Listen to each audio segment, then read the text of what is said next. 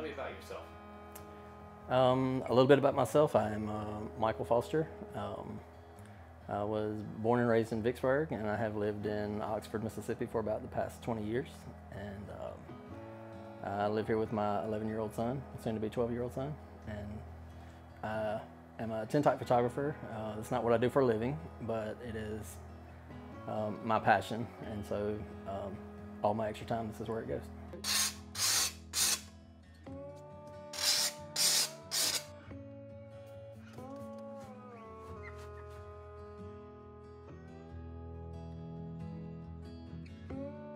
To be honest, I don't get to shoot as much as I want to. I have a full-time job, and this is something I'm very passionate about, but I generally only make 1 or 2 images a year that I'm really very happy with. And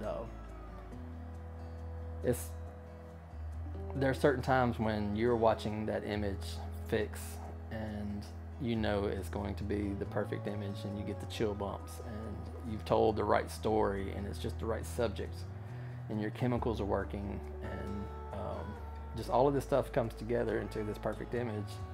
Those are the ones that I'm on the hunt for. You know, I like telling people stories like Harpo or Mr. Kelly.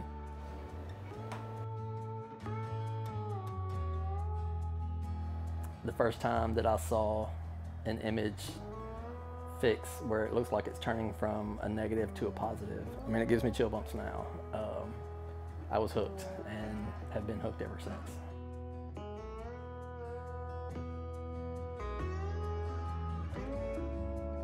What I do for me whenever I want to relax is I'll load up a few cameras, and I will go get lost in the Mississippi Delta. I try to see just how lost I can get. And I like to wander.